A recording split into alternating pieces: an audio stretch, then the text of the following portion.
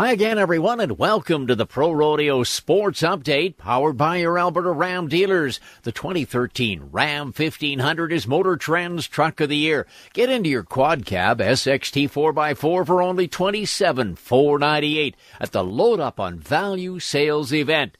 It was round 3 for the A pool of the Cowboys at the Calgary Stampede's infield on Sunday afternoon, and it was dominated by American Cowboys.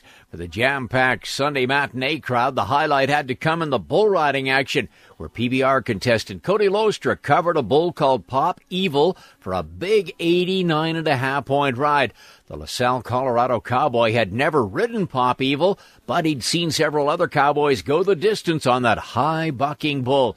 Top Canadian in the bull riding event was current Canadian champion Scott Schiffner. The Strathmore, Alberta rough stock specialist managed a share of third and fourth place money of $3,000 when he scored an 87 aboard Franklin's Bottoms Up. American Cody DeMoss from Heflin, Louisiana captured top day money in the Saddle Bronc riding event. DeMoss had a good-looking spur ride worth 89 points. Ryland Geiger, the Saskatchewan bronc rider that took first place on Saturday, was good on Big Muddy for an 87-point ride, and third place money of $3,500. The 2 times world champ Casey Field showed why he was the Calgary Stampede's Bareback winner last year when he spurred out a whopping 90.5-point ride aboard the Outlaw Buckers Ross River. Canadian Michael Solberg from Sunny Nook, Alberta, finished out of the money with an 80.5. What happened in the timed events on Sunday? I'll share those results with you after this word from your Alberta Ram dealers.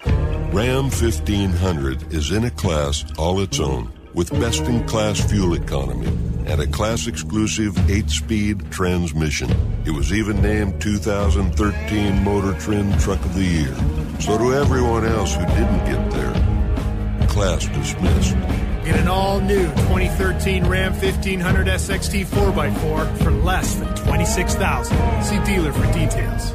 That's glory. Ram. For the second time in 3 days, world champion barrel racer Mary Walker burned up the infield in the ladies' barrel racing. Good dry conditions helped the champion cowgirl turn the cloverleaf pattern in a very exciting 17.63 seconds. That's quickest on the week. To the calf roping, where world champion Tuff Cooper from Decatur, Texas, wrapped and tied his draw in 6 and 9, equaling the time turned in by Bradley Bynum from Sterling City, Texas. The 2 ropers from the Lone Star State shared first place money of $5,000 each on the afternoon.